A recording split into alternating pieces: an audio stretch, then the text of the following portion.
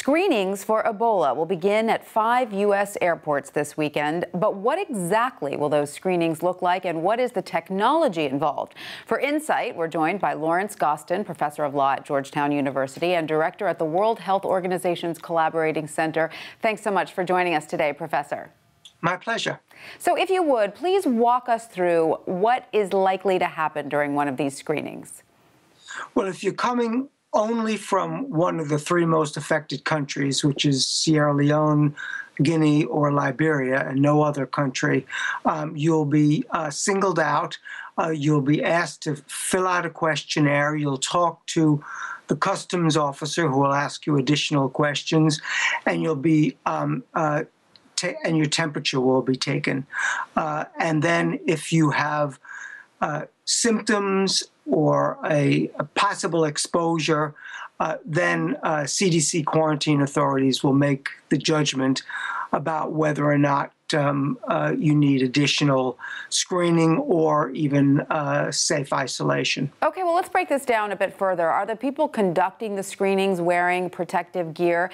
And how exactly are is the passenger's temperature taken? Is it with a thermometer, or is it with that machine we just saw a picture of?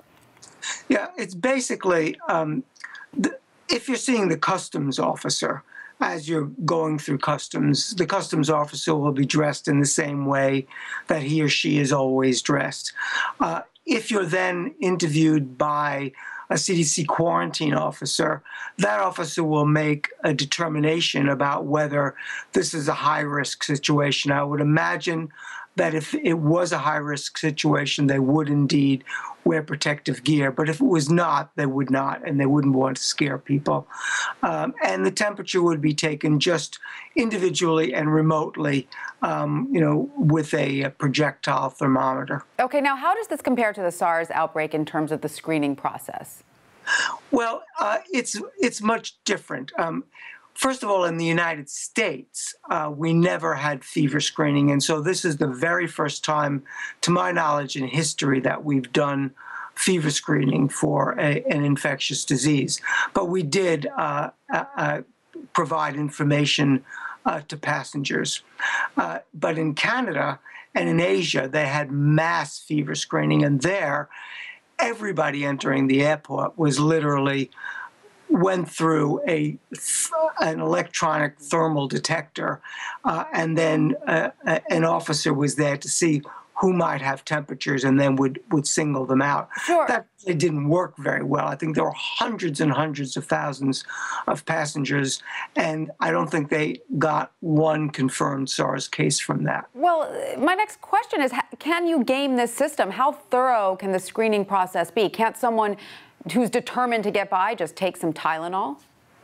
Well, yes, they can, but let me say one thing, that the CDC have put forward the most measured and balanced approach, given enormous political pressure to do far worse things like mass fever screening or even more catastrophic travel bans or travel restrictions. So they've done something moderate.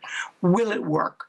Well, it's unlikely to pick up many cases because a person can be asymptomatic for up to 21 days. Thomas Duncan, for example, wouldn't have been picked up because he was not symptomatic. Mm-hmm. And also, you could always take Tylenol to lower your temperature. And during SARS, that happened quite a bit. But just very quickly, if the person is found to have a temperature or other symptoms, is that person then immediately quarantined in a room at the airport? And what about everyone else on the plane with that passenger?